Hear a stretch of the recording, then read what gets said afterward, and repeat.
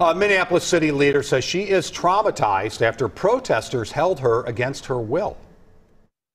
I cannot make any formal decisions to which I am being asked to make on a Sunday afternoon. City Council Vice President Andrea Jenkins says that activists held her captive in her car for 90 minutes while forcing her to agree to their demands. New at 6, the mayor told WCCO's Reg Chapman that demonstrators went too far.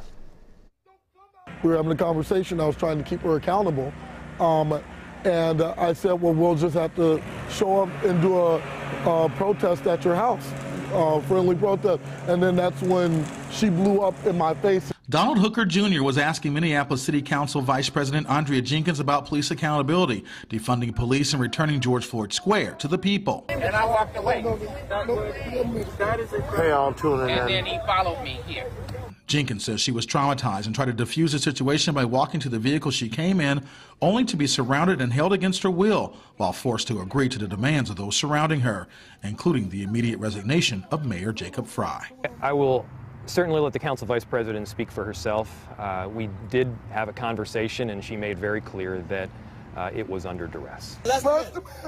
Leave George Floyd Square alone. Yeah!